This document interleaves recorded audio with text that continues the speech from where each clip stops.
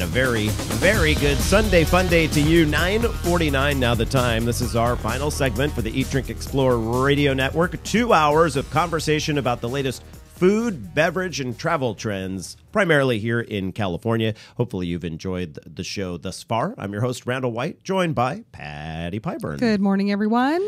Yes, good morning to you. And we are joined for this segment by Executive Chef Jacqui Hanover with Alex Madonna's Gold Rush Steakhouse at the Madonna Inn Resort and Spa.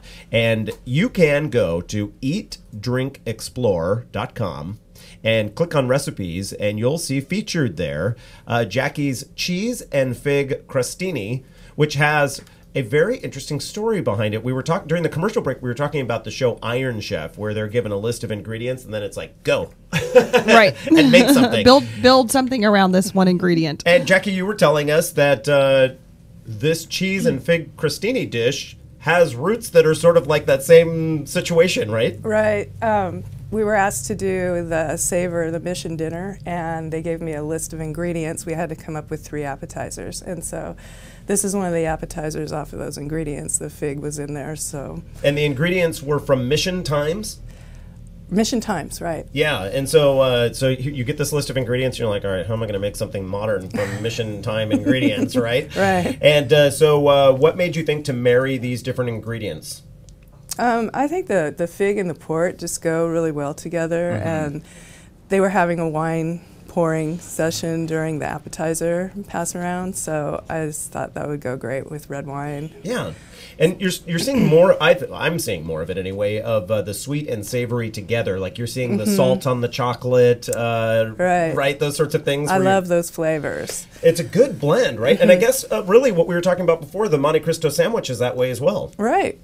With the savory and the sweet. So this includes, which we have plenty of in California, wonderful sourdough baguettes, right? Just find your closest artisan one. I like to use, is it Brian's Bakery here locally? Oh, that's a good one. Yeah, really good. Really good stuff. And then you use half a pound of figs, and you finely chop them. Right. And then 3/4 of a cup of port. I'd have a hard time making that into the for the port. Well, you would have to put double that, one for you and one for the recipe. right. So 1.5 cups of port. Yes. And half of that goes into the recipe, and then a 1/2 cup of sugar, a 1/2 cup of water. And you put the water in there because you're going to be reducing it. We're going to be reducing it. So you want to reduce it 15, maybe a little bit longer minutes to get that syrupy consistency. And reduction just means keeping it on heat for... Just keep boiling it. Just keep boiling it. Boiling it down, yeah. So you're kind of boiling the water out, so the sugar and the port is going to make your syrup. So they blend. What would happen if you didn't put the 1/2 cup of water in there? Would you have a shorter reduction time? No, you have to...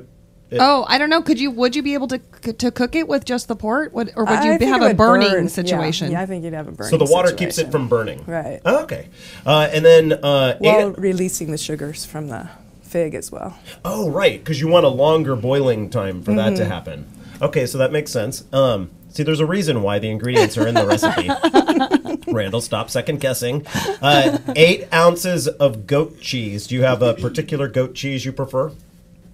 Some of the local ones are really good. Yeah. What's the one out of Templeton? That was the one I was thinking of. I know, I can't think of Happy Oh yeah, Happy Acres. Happy Acres. Yeah. That was the one. And those goats are on a special diet. They are. And the owner knows them all by name. If you go visit her, she can. That's a great place. She could just be pulling names out of her hat. I don't know, but but when I've been there, she'll be like, "Come over here, Lizabelle," and she seems Susie to know Q. them all, right? Exactly. And then finally, and this is the part that I like, and I didn't realize this came from Mission Times, but a 1/2 cup of toasted pistachios, finely chopped. And so to toast the pistachios, do they come that way, or you just throw them in? You can get them that way. You can get them that way. Already toasted. Trader Joe's or something. Joe's, yeah. I know. We've become a little bit lazy with Trader Joe's to make things really easy. And they're not a sponsor. I'm just saying. It's like, But you could toast them yourself in the oven. And what does the toasting do? Bring out some of it, sort of caramelizes a little? And you want that crunch. Yeah. Because pistachios just on their own aren't as crunchy. Pistachios, I could be wrong, but I'm almost certain that like 90% of the pistachios grown in the U.S. are here in California. I would say so. Yeah. And so, and they color them. That's not a natural color. I forget why I forget why they did that. There was a reason behind it. I know, I can't remember either, but you're right, there is a reason. And then finally, the ingredient that goes in, seriously, 3 out of 4 dishes I make at my house, olive oil. And the wonderful thing about California is we have some of the best olive oil in the world now. You know, it's everywhere. Right. You use a lot of olive oil at Madonna Inn? Oh, yeah. A lot of olive oil. Yeah, so so then throw these together, and you'll come up with, you'll really impress your friends. And the picture that we have online, you have a little mint sprig right in the middle. Do you find, that is mint? That is mint. Okay, good. I was guessing, but... Grown at the Madonna Inn. Really? Do you have an herb farm there? Oh, we have, our gardeners grow herbs throughout the property. Yeah. So, yeah. And so I figured the Madonna family has plenty of land, so you could you can probably source a lot of stuff just through the family. Right. Yeah. So, but we have herbs and plants growing all over the property. So yeah, nice little resource there. How many different restaurants are at the Madonna Inn? we've got the coffee shop and the steakhouse, and then we've got a lot of banquet rooms as well. So yeah, at any time there can be banquets going on. The one you can see from the highway that's kind of rounded, that's like a banquet with all the glass. That's the round room. It's a banquet room. Right. I was always wanting that one to be a public room because it just looks so cool. I want to be in the round one, but they're like, no, it's for banquets only. I'm like, well, I don't have enough friends to have a banquet. I don't know if I can do that. But for people that haven't been to the Madonna Inn, there's a lot of pink. There's a lot of pink. There's a lot of gold, and it's on purpose this way, over the top, right? Right, over the top. It's just fun. Now, what about when you plate the dishes? Are you trying to make it look over the top as well, or is that the one subdued thing that comes out? I would say some of the food. I mean, the portions are over the top. Especially if it's a top sirloin. But the steaks are huge. Huge. Yeah. Mm-hmm. But some of the sandwiches as well. Our beef dip is like one of the best on the Central Coast, I would say. My dad has his best friend, a guy named Vern, who when he's originally from the Central Coast here, and they always make it to the Madonna Inn for the steaks because that's what he wants, like the biggest, giantest, juiciest steak ever. You know. What about some of the rules around cooking meats? Can you still serve meat that's like pretty much mooing inside? Right. Yeah. You can if the customer requests it. Okay. Yeah. Oh, really? If they say I want it rare, then they've taken. That's how they get it. Yeah. They've taken that. And they have to sign that waiver that you hand. No, we haven't gotten that far yet.